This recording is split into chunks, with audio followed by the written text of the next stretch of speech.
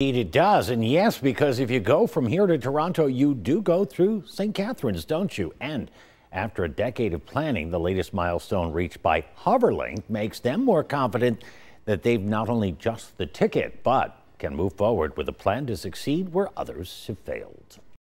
Having already secured a dock space to develop and from which to operate in St. Catharines, Hoverlink has now inked a lease for dock space near the Island Airport on the Toronto waterfront.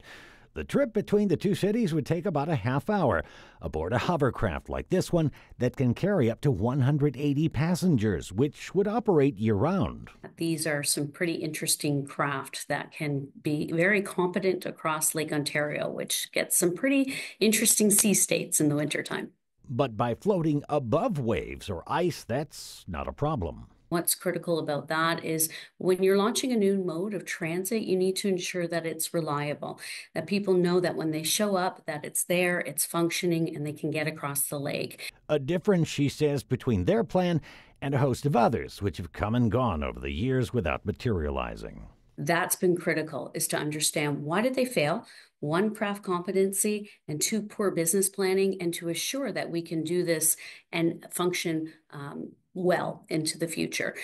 A future where they envision not only tourists taking trips between Toronto and the Niagara region of Ontario, but also commuters making daily trips instead of using GO trains or the QEW.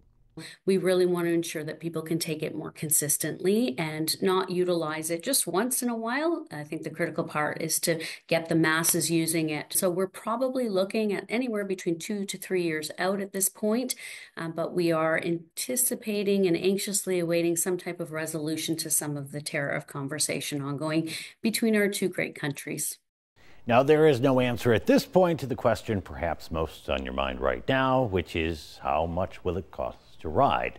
The answer to the $64,000 question is obviously not $64,000, but it is going to be determined, and it won't be determined until they're closer to launch, which, as she indicated, might still be a few years away.